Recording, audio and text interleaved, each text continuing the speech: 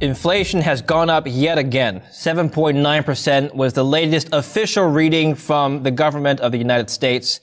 And we'll be talking about how to maintain your standard of living with Briton Hill. He is the president of Weber Global Management. We'll be talking about maintaining your standard of living from both an investment and everyday perspective. Briton is an expert on commodities analysis, stock picking, and of course, personal finance. Welcome back to the show. Hey, David. Thanks for having me back. Good to see you. Good to see you as well. Let's start by talking about investments first. Weber Global Management is a very diversified fund, and you have money in all sorts of areas. So let's start with the commodities space. Gold, as you know, has hit almost new all-time highs. $2,000 has been breached a couple of times in the last week. So how do you feel about the gold space given current levels? It's having a hard time sustaining $2,000. And it's having a hard time moving up beyond previous all-time highs. Is now a good time to get in, or would you wait for a pullback? You know, it's a good question, because what we have here, David, are inflation numbers that we haven't seen since the 70s and 80s. And if you look at gold during the 70s and 80s, I mean, it just kept going and going and going. And the common theme among investors was, hey, let's wait for a pullback. And pullbacks very rarely came. Now, from the other standpoint, when you have an asset rise so much in such a short amount of time, you can almost always expect a pullback. But I think the biggest driving factor here is inflation. And I think that 7.9% number that just came out, I think that we're going to see next month's numbers even higher, because a lot of that didn't account for the rising gas prices we've seen since this Russia-Ukraine crisis, rising food prices and other prices across the board. I honestly wouldn't be surprised if we see double-digit inflation on next month's numbers. So it's a good question. I'm always on the side of, if we're in a bull market and a long-term inflationary cycle, go ahead and get your inflation hedges now, because, if they pull back a little bit, that's fine. But what if things really just keep going and going and going? I think it's only a matter of time before that record high of gold is breached. And I think silver will move along with it. We could see record highs in silver this year as well. Okay. Double-digit inflation by next month's reading. Well, one would argue that we're already at double-digit inflation if you discount the official numbers. We're not talking about the official CPI numbers. The most commonly read comments that I see on my videos are in response to my headlines are, hey man, look, 7.9% is just the government reading. My grocery bill's up double digits already. My gas bill's up double digits. Everything's up double digits. Rent is skyrocketing in major cities across the United States. Cost of living are going up, and that's the theme of our discussion today. So what is, from an investor standpoint, the best way to hedge against rising inflation? Sure. Commodities are an obvious answer. Stocks in moderate inflation are typically good hedges, but I think that we're past the point where stocks would be a good hedge for inflation. So commodities are my go-to. I like gold because gold is stable. It's easy to get in and out of. You can find it everywhere. You can buy it anywhere. Silver is also a good one, but there's also some good commodity ETFs, like broad commodity ETFs that cover the whole spectrum. DBC is a good one. It's an Invesco ETF, and it covers, gold, wheat, oil, all sorts of things. And so I think that might be a good one for investors to hold in their portfolios. We talked about real estate last time in great detail, you and I. We did an entire episode on real estate. So how do you feel about real estate as an investment hedge? Presumably, if rent is going up, I'm not talking about rent-controlled cities, but just in general, if rent is going up, the underlying property value should be going up as well, no? Yes. Typically, it's interesting you bring that up. I just had a client, he sold 2 complexes in the Southeast United States, one for $62 million and one for $58 million. To a hedge fund that was all cash, and they purchased that at a 4% cap rate. So the anticipation there when you're buying at a cap rate so low is that you're going to be able to raise rents. But you got to think that eventually there's going to be a time where people aren't going to be able to afford these rents, and it's going to get too expensive. So I was actually talking about this last night. I could foresee a possible multifamily apartment pullback, because I think that there is some risk there with rents rising so fast, too fast for people to keep up with them. I mean, we saw double-digit rent growth in most cities in the US last year. And I'm sure it's the same for Canada and other places in the world where rents are just skyrocketing. And I can tell you one thing, people's incomes aren't. It's certainly not rising at a pace that can keep up with that. Yeah, that's It's a very serious topic. People are making fun of this, of course, making light of the situation with memes. One meme I saw was, "Oh, your wage increased by 7.5%. That's cute. Inflation's at 7.9."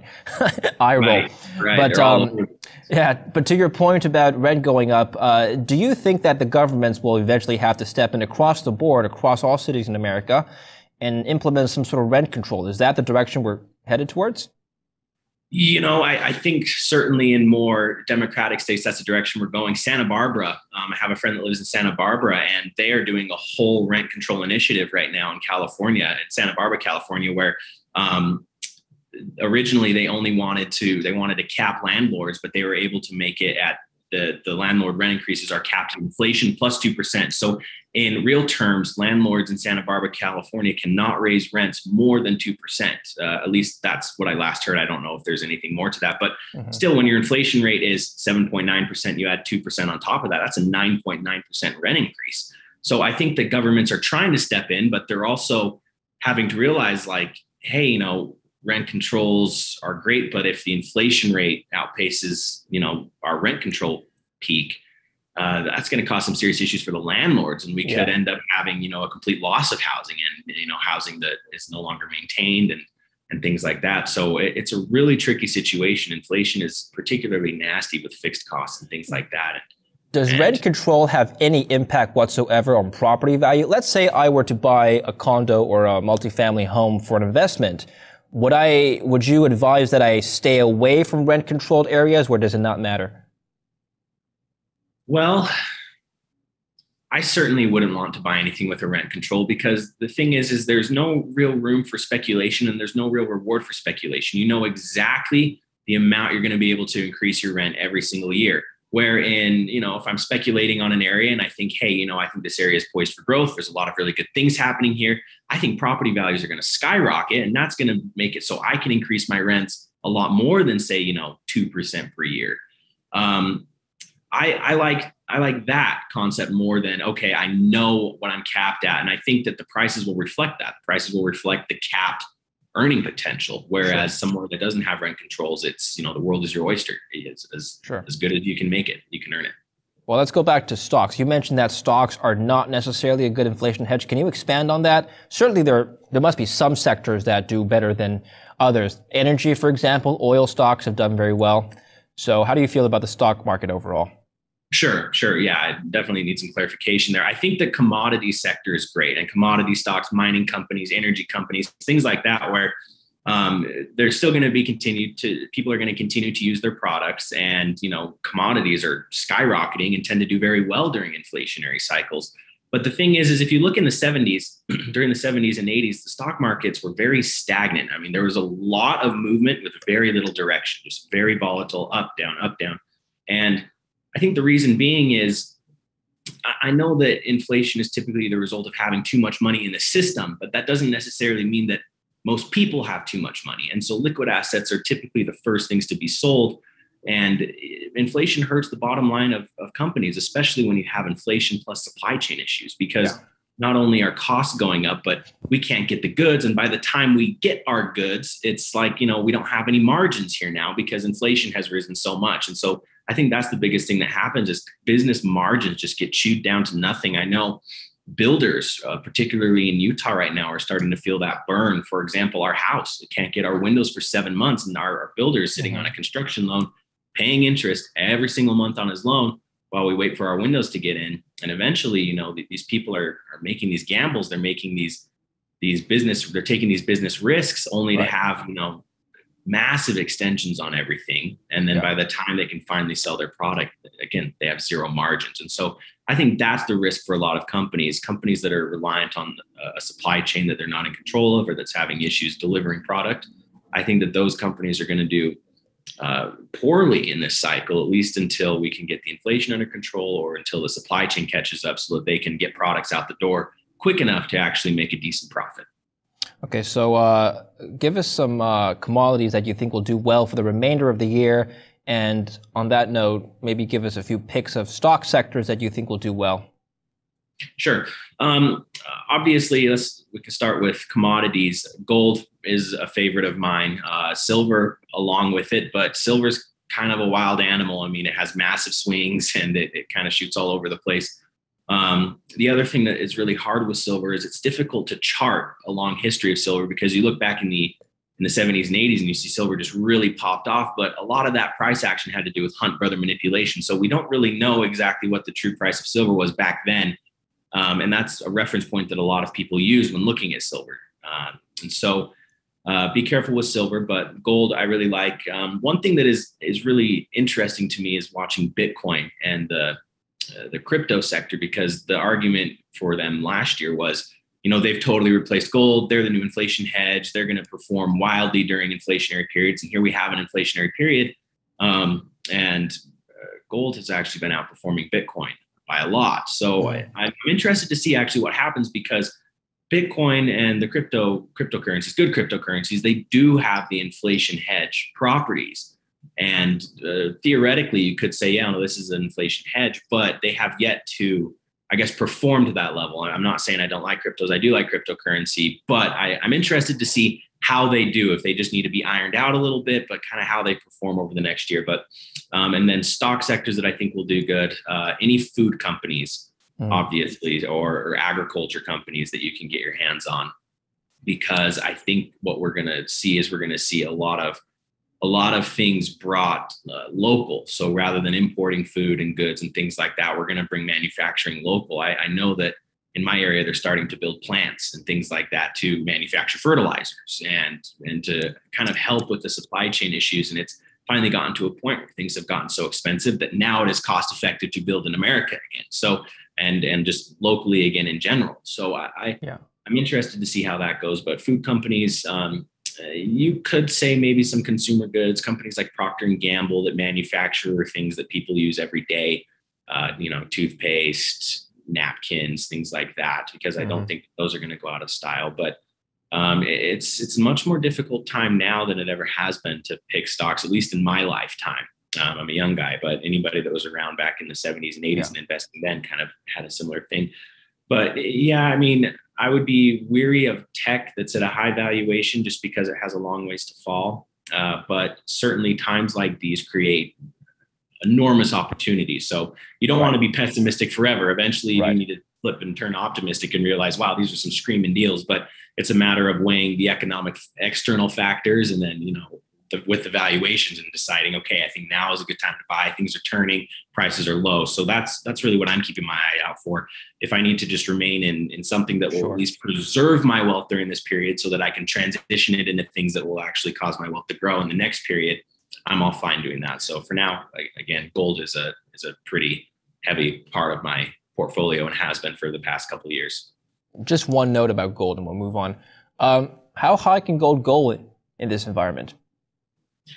I certainly think we see new record highs. I mean, I don't think 2,500 is unreasonable. I mean, that's only roughly 20 to 25% increase from these levels we're at now. So I could see $2,500 gold. I could even make the argument for $3,000 gold if things keep rising how they are, because that's only a 50% increase. And when you consider that oil has gone from negative $40 or $60 a barrel to $130 a barrel in 2 years. I mean, that was the trade of the century. I know. I mean, if only we could have bought some oil negative, but there was just nowhere to put it. And that was the issue. But I think that gold definitely has some room to run. We could see silver run to 50, at least to where it traded at in past periods. But I like to think that a range of $2,500 to $3,000 gold is completely reasonable. I think we'll see that in the next year or two. It sounds to me like, given your commodity picks and your stock sector picks, that you're more defensive now than cyclical. So let me ask you this now, Briton, in terms of preserving wealth, given that we have rising inflation or inflation at very high levels compared to before, it's kind of a juxtaposition. On one hand, you want to have defensive sectors like you mentioned, but on the other hand, you shouldn't have too much cash because that's going to get eroded away by inflation. So what is a good balance here? How much cash would you advise people to hold, given that, like you said, you might want to have dry powder to take chances when these opportunities do arrive for risk assets to do better, right? Sure. I definitely think having a little bit of cash is good, especially during volatile periods, because even the best assets can fall during hard times. And the thing is you don't want to have to dump a good asset at a super low valuation simply because you need to raise the money to pay a bill. So I actually have more cash now than I have in the past. And I know that's kind of a silly thing to say because we have inflation, but I'm doing it to kind of balance the volatility out, because in my mind, it's better to lose 7.9% over the year than it is to lose 7.9% over the course of a week by holding an asset that's doing poorly. So, okay, that's a good way to think about it. Yeah. Yeah, I have about 10 to 15% of my portfolio in cash right now at any given time. And as I see good deals, I buy them. And this is a time where I am a little bit more active in trading, because I think that there's times where things get out of polarity. You have things that shoot up way too fast, like we saw oil just shoot up to $130 a barrel, and now it's starting to pull back. And similar with the precious metals, I mean, gold just rocketed up to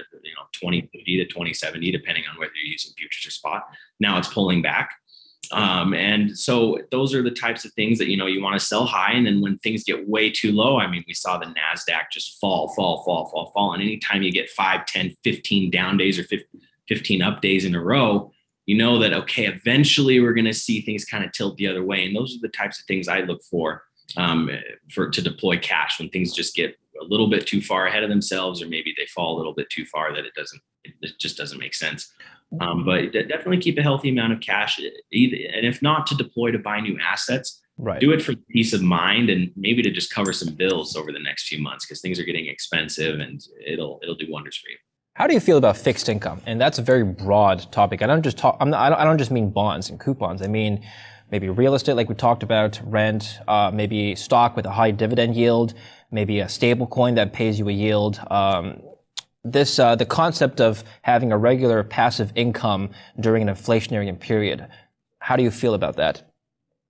I love passive income in any given period. The thing I would watch out for is fixed income instruments that have a face value and that are long-term fixed duration. So like 30-year bonds, I would not touch those with a 10-foot pole right now, because you're getting 2% during an 8% inflationary period. Eventually those rates they already are moving upwards, but they're going to keep moving upwards. And all that's going to do is it's going to knock your face value down to nothing. I have he's going to be a client now, but we just talked. He sold his company for $65 million last year. And he's not a finance guy. He's a businessman. So he didn't know what to do. So naturally, he went to one of the big firms and said, hey, I have all this money. What should I do with it? And they're like, wow, you have more money than you know what to do with. Let's put it into bonds. Bonds are safe. You're never going to lose. And he's like, fantastic. I don't ever want to lose my money. I'm good. So he put the better part of $30 or $40 million into bonds, yielding about 2 to 3%. And he called his broker at the beginning of this year and says, all right, where's my tax form? He checked his form and he saw that he actually lost 1%.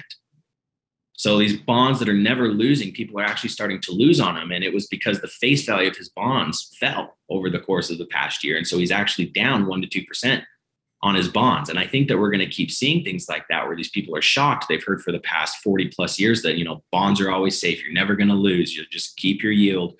Don't get greedy. Hold your bonds. And now they're checking their portfolios and they're saying, oh my God, my bonds are down. What am I going to do? And that is concerning to me, because I think a lot of people are going to have a nasty wake-up call when they check their bond portfolios and see things fall. So avoid long-term bonds, at least until this inflation irons out, or at least until yields get up to the point where they're outpacing inflation, because it just doesn't make sense to buy them now. For a shorter term, like the stable coins, I've never done any stable coin investments, but I do know, and from what I understand, you can get in and out of those at any given time, and you're not really at risk of losing face value. So your biggest risk there is, is my stable coin paying enough that I'm outpacing inflation? But even if you're just moderately losing to inflation, it's better than having cash in the bank, which is definitely losing to inflation. So stable coins are good. There's also, we've talked about this in the past, you can do short-term hard money loans as long as your collateral is good. Typically your interest rate is going to be, puppy just hit his head, sorry. As long as your interest rate is good. I think your dog disapproves of the low interest rates. I think that's what's going on. He's telling you, don't avoid these bonds. That's what your dog is saying. I know. The puppy recognizes that this is just an economic catastrophe for bondholders. But I think that hard money loans are also a good way if you can secure the collateral and your interest rate is good.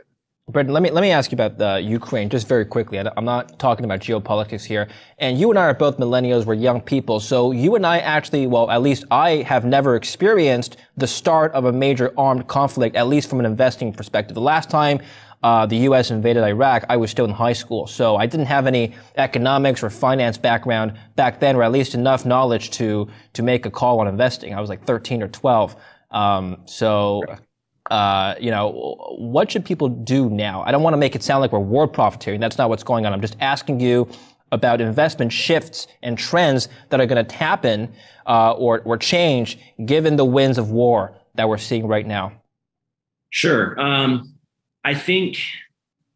Certainly this is a big impact economically, especially to Europe and especially to areas that are dependent on Russian oil and Ukrainian food exports and things like that.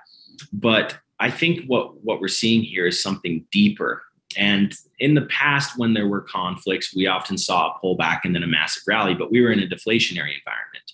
Now we have inflation, and these wars are actually making things a lot worse because they're really starting to cramp the supply chain. So this could actually be something that has a radically different effect on the economies than what we've seen in the past, especially if we really start to clamp down on our supply chains. I think that, the obvious answer is, okay, we're at war. What companies should we invest in? Well, there's the defensive stocks, and defensive as in like Lockheed Martin, Boeing, Raytheon, the types of companies that make, rocket engines, Northrop Grumman, those types of companies. But I think the primary driver here is inflation because the NASDAQ started falling off of its highs in November. Well, that was before the Russia-Ukraine conflict was even on the radar. And we fell in November, we fell in December, we fell in January, we fell in February. And the NASDAQ is just constantly making lower lows every time. And then all of a sudden there's this big Russia-Ukraine conflict. And now everybody's saying, well, it's their fault. It's their fault the markets are falling. But I think we might be seeing something similar to what happened in 1973 when everything was being blamed on the oil embargoes. Well, it's the oil embargoes. That's why everything is awful. It couldn't be the fact that we took ourselves off of a gold standard and now we're just printing money and revaluing everything and devaluing our currencies. I think that, what we could be seeing here is we're painting blame on something that really what we should be painting blame on is the trillions of dollars that we've created in the past couple of years. But to answer your question, how should investors be investing? I think that similar to how you just invest for an inflationary period, I think that that's a bigger driver because let's say the Russia-Ukraine conflict ends today. I don't think inflation's going anywhere. I mean, we had inflation last year before this was even a factor. So commodities, obviously, be defensive. I'm not saying sell all your U.S. stocks. I still hold some U.S. stocks, but they're ones that I've held for a long time. I still have gains on. I've lightened up dramatically. I hold more cash and gold now. So I'm in kind of a holding pattern right now where I just want to wait and see what happens. And I think other people should do that too. I don't think this is Armageddon. And if it is Armageddon, then what does this all even matter anyway? So are you building a bunker, Bill, Briton? Are you are you investing in bunkers? I can't get any supplies. If I could, I probably would.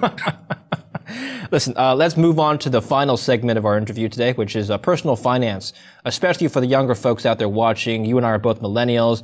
And like I mentioned before, you and I have never experienced the start of the war from an investment perspective. I've never seen 7.9% inflation on a government reported basis in my life. And I was born in the 90s. So this is a pivotal point for a lot of people, especially the younger folks who have never experienced this. What should millennials' budgeting priorities be right now? Given inflation, given rising interest rates, given a war that's going on in Eastern Europe, a lot of things going on right now. Oh, don't forget COVID's still lingering. Yeah, this sucks. I mean, it's a grim picture for a lot of millennials. I mean, that's just the best way to put it. And even millennials that make a good income, I mean, prices are rising so fast that their good income isn't going to be a good income in a few years.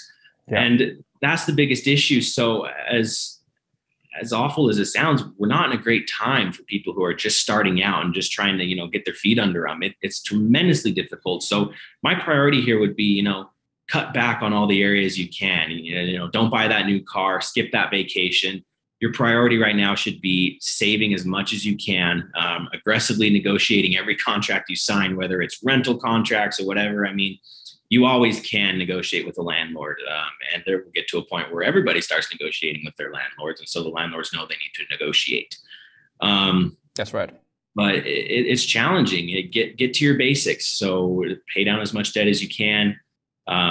Try to save, religiously stick to a budget, at least until you've figured out what you need to survive on. And I think that's the biggest thing, is figuring out where you are, how much you spend, and what your needs are at a very basic level. Then once you know that, then you can start adding a few things to the mix. Okay, now that I know if I'm making, $5,000 or $6,000 a month, and after taxes as a professional, and I know that my spend is $4,000 a month, well, that gives me an extra $1,000 to $2,000 a month that, okay, if I need a new car, I can budget that in, or it gives me extra money to save, things like that. But definitely it is imperative to figure out what you're spending now and anticipate that that's going to change at least at the rate of 8% a year. So factor that in. People have told me in private conversation, and I'd just like you to respond to this if you agree or disagree, that because inflation is here, because you know that prices will go up again next year, it's only reasonable to make that assumption, you should buy those big ticket items right now. Maybe even take on debt if you need to, because that debt will be eroded away in value by inflation. Do that now. Don't wait till prices go up another 20% next year. Buy that car today, buy that fridge, buy that appliance, buy that vacation now, because next year a plane ticket's going to go up.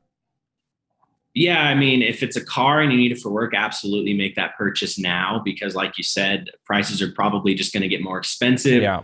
And interest rates are probably going to go up too. So yeah, I mean, I would definitely say, okay, do that. The risk you run is, what if the car supply chain improves, and now all of a sudden there's cars back in stock and the prices don't increase, or they go down because people can finally buy and sell cars. That is a risk. Buy the vacation. If you're struggling financially right now, I mean, don't put yourself in a worse position. I just had to book plane tickets from Salt Lake City to Charleston, sitting in economy, and they were $1,200. I mean, that's more than what I used to pay for first class tickets. I mean, it's crazy. So wow. Plane tickets are expensive. Certainly very expensive. But yeah, I mean, the argument can be made both ways, but I would do responsible purchases now. I wouldn't say, you know what, forget it. The prices are going up anyways. Let's book that trip to Cabo. Here's another argument. Okay, let's say I've got $1,000 of cash. All right, I can either pay off let's assume I have, I don't know, $1,000 of credit card bills. Okay, I can either pay off my credit card, or that's the interest rate of my credit card. Let's say 20%. Let's just round number 20%. So sure. On an annualized basis, I could either pay off my credit card, or I could use that $1,000 cash and buy something speculative like cryptos, which could yield higher than 20%. What would you do? I'd pay off the credit card debt. Cryptos have not been yielding higher than 20% this year. And who knows when that'll change. I do think there will be a year where cryptos yield a lot more than 20%, which we've seen in the past. But for now, this is the time to be defensive. I would pay off your debt so you don't have any obligation, because what if you take that $1,000, you put it into crypto, and it gets cut in half? Well, now you only have $500, and your debt is now $1,200 by the end of the year because of your 20% interest. So I'm always in favor, pay down that high yield debt, and make another $1,000 and then invest that into crypto, because your decisions will be a lot less emotionally driven if you're in a good financial framework and in a good financial position. And that's really the reason why I hate debt. I mean, I know that debt and leverage can be used to your advantage, but for me personally, when I have a lot of debt, it weighs on me. It bothers me. It distracts me. And it causes me to be more emotional, because when I invest, I start thinking about, well, if this goes down and, I have my debt, what am I going to do? And I found that, if I pay down my debt to a level where I know, like, okay, I can manage this, then the investment decisions I make aren't so much from a survivalist, like, I need this to work. It's more from, okay, yeah, if this works, that's great. And I think this will work. And you make much more sound financial decisions. And they've actually done studies that by paying off your debt to a point where it's manageable, or even completely, if you can, it actually improves brain function and your ability to delay gratification and overall mental health across the board. So I'm always in favor of, if you have that debt and you have the choice between paying off a small amount of debt or putting, you're investing your money, I would always say pay off the debt first and then invest, because you have a clean slate at that point. Okay, that's understandable. All right, we'll talk about rates and real estate in another interview next time. We've covered enough ground already. Thank you very much. Before I let you go, what about puppies? Should we buy another dog? All else being equal? already have 2 dogs. The other one's right here. Here he is. I mean, yeah, show us your dog. Show us your puppy. What's his name? His name is Blue. He's got 2 blue eyes. I don't know if you can see him. And then Delta. This is nice. Delta, his big sister. Oh, so cute. 2 doodles, little Aussie, golden doodle. And I will encourage anybody to get a dog, because when all the craziness is going on in the world, at least you have somebody to come home and love you and take care of you. And they're always happy. So love the All right. Well, that's fantastic. I love dogs. All right. Well, thank you for showing me your dogs and the audience, giving us an insight on how to invest in these tumultuous times. Appreciate it. Speak to you next time, Briton. Of course. Take care, David. Thank you very much. Thank you for speaking with us, and thank you for watching Kitco News. I'm David Lin. Stay tuned.